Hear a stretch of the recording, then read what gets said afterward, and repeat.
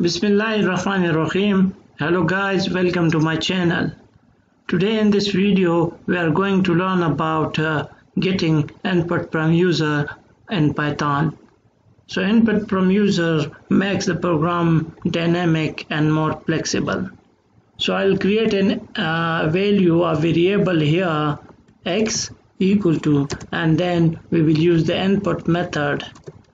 In Python it is a built-in method. It takes a message here which can prompt the user.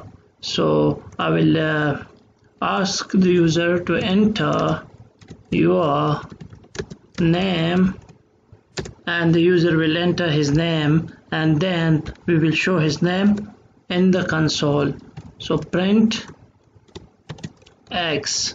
Now if I run this application right now the application is running and it is prompting us to enter your name. Now I'll enter my name.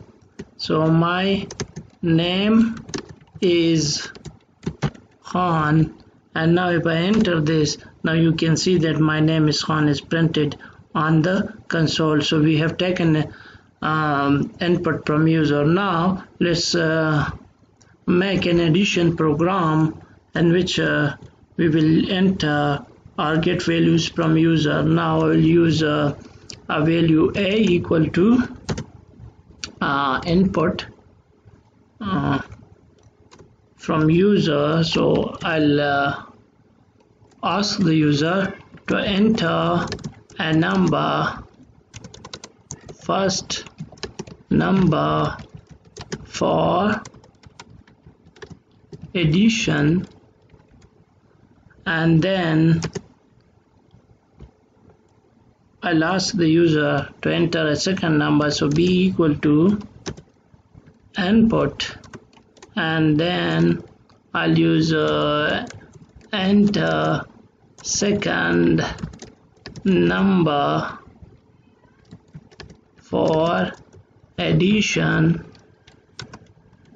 And now here I can add these two values by sum equals sum of a, b equals a,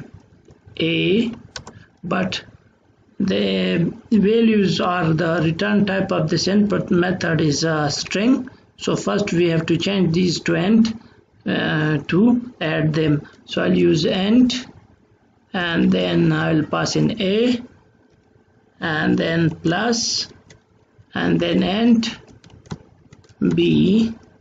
And now if I print this sum, so it will sum of a, b. Now if I run this application right now, so it is asking me here to enter first number for addition. So I'll enter 6 and then enter. So it is asking me the second number. So I'll enter 9, and if I enter, so you can see that 15 is printed here. 9 plus 6 is equal to 15. So this makes the program more dynamic. If I delete these values, and if I run this program again, so now I can enter other values. So if I enter 100 plus 54, and it is printing here 154. And now if I again enter another number 67, enter, and then I enter 89, so you can see it has printed 156.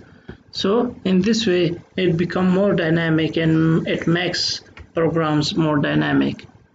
So that's all for today. I hope you like the video. If you like the video, please like, subscribe and comment. Thank you.